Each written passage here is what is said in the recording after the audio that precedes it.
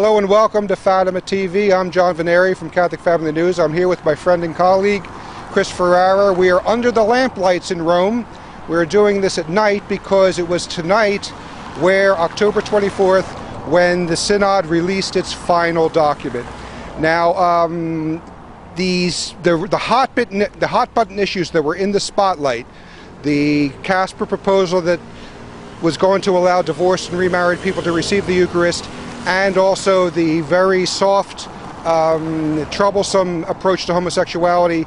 Those two hot button issues, it seems there has been a bit of a retreat. It seems like they are taking a different approach, a more cautious approach, but there are other things in this document that you need to know about that can work tremendous mischief in the future, and Chris is going to lay it out for us. Well, first of all, when you read tomorrow the conservative, normalist commentators telling you that traditionalist commentators were alarmists about this document and the sky is not falling, everything's hunky-dory, don't listen to them. They haven't read the document. We have it here.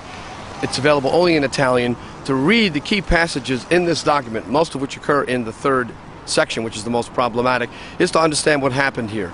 The enemy, the progressivists who tried to control the synod from beginning to end, have taken 2 steps forward but only 1 step back. Mm-hmm. So there's definitely a net and very significant advance for the progressivist agenda.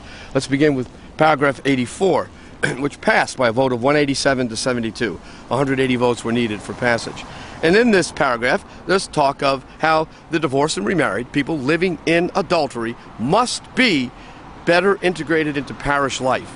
And in discussing what they mean by integration, the majority that passed this provision speak of forms of exclusion. Mm-hmm. Oh, the church is just so mean. Well, that's the type of terminology that's used. Exclusion is a rhetorical term to make the church look like it is unjust in its treatment of divorced and remarried people. And the forms of exclusion that they're referring to are in the field of liturgy, doctrine, and education. Those 3 areas. Meaning, they want divorced and remarried people to read the scriptures at Mass. That's the field of liturgy. In the field of doctrine, they want divorced and remarried people to be religion teachers. And in the field of liturgy, they want the divorced and remarried people to be godparents. Yes. So they want divorced and remarried people living in adultery, as Christ himself said, as the church has always taught, for 2,000 years, to be there standing at the baptismal font and saying, oh yes, we renounce Satan and all his works, and then they go home and resume their adulterous relations. Absolutely obscene. Well, but this is exactly what Francis wanted. Yes. Before the Synod, he was saying, why can't they be godparents? Why can't they be religion instructors? Why can't they read the gospel at Mass?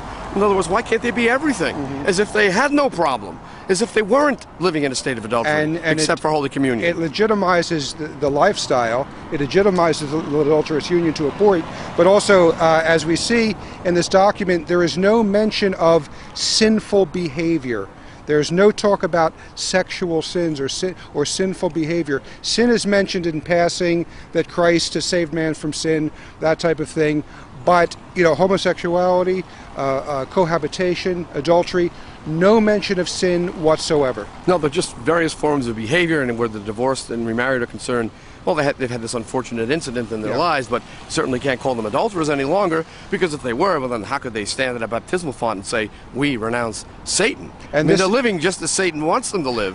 That's the absurdity of this. Well, this is what shows this document is basically a modernist document, because one of the things you have to know about modernism is not what is said, but what they fail to say, what they purposely leave out. And what they have purposely left out, as we said, is any reference to sinful behavior, mortal sins that send souls to hell. And then in paragraph 85, in this paragraph, they did what Cardinal Schönborn did, and others have done during the press conferences. They twisted, beyond its proper interpretation, paragraph 84 of Familiaris Consortio, where John Paul II speaks of discernment of different situations.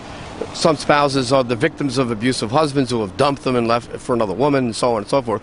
But that discernment is not for the purpose of admitting anyone to the sacraments, because in the same paragraph he says they cannot be admitted to the sacraments no matter what, because their situation objectively contradicts the relationship between Christ and his church, and to allow it would throw the faithful into confusion and error. He shut the door on that, but they pretend that he opened the door to it. Yeah, and they continue to twist paragraph 84 of Familiaris Consortio into a discernment that would suggest that somewhere down the line the people who are divorced and remarried living in adultery could receive Holy Communion. Yeah, and they're determined to do it too. The synod is not over. The issues are not over. They're going to keep going. So There'll be a continuous synod because yes. now we have the synodal church. Yeah, we have the synodal as Francis church, yes. announced to us last week. Yes. Then this paragraph 86, that passed by 190 to 64, and this paragraph introduces that insidious concept of the internal forum, clearly suggesting that somehow in the internal forum one could be blameless for living in an adulterous relationship because it was just, so difficult. Of course, there are difficult situations, yeah. but the objective reality is difficult situations do not justify immoral behavior. If that were the case, then the church could excuse all sins of any kind. Mm-hmm. I had to murder my mother-in-law. She was driving me crazy.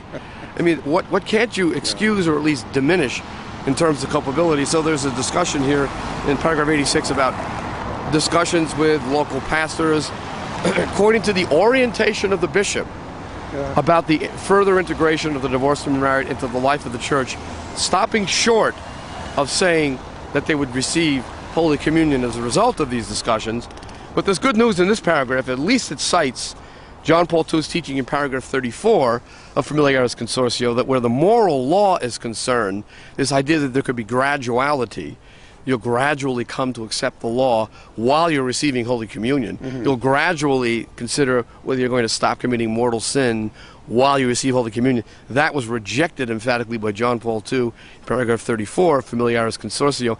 And here in paragraph 86, the Synod majority at least says that there is no graduality of the moral law. But that would contradict the rest of the document. And so we have another pig's breakfast on our hands, yes. A document that says yes and no at the same time. What it affirms in one place, it denies in another. Yeah. Then there's the issue of this ridiculous moral ecumenism, which was introduced in the Instrumentum Laboris, where we no longer say that people are living in sin.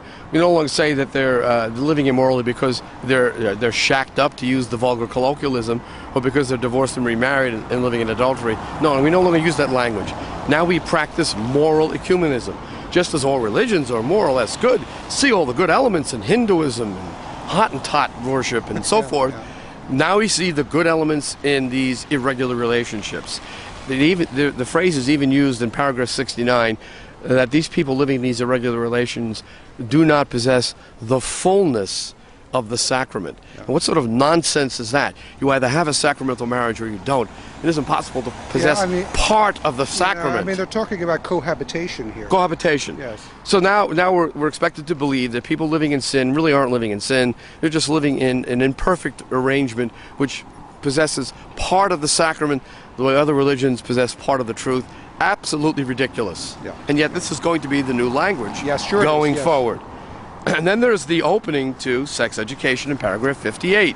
Just as we see in the Instrumentum Laboris, this document passed overwhelmingly, 247 to 14, in paragraph 58, says that the family, while having a privileged place for pedagogy, cannot be the only place for sex education. This is not an option according to the majority. Mm-hmm. It can't be the only place. There must now be sex education outside of the family, meaning classroom sex education. Yes. And as we know, the Catholic classroom sex education courses, we've all had experience. Parents have been fighting this through the 80s, through the 90s. They're filth. They're filth.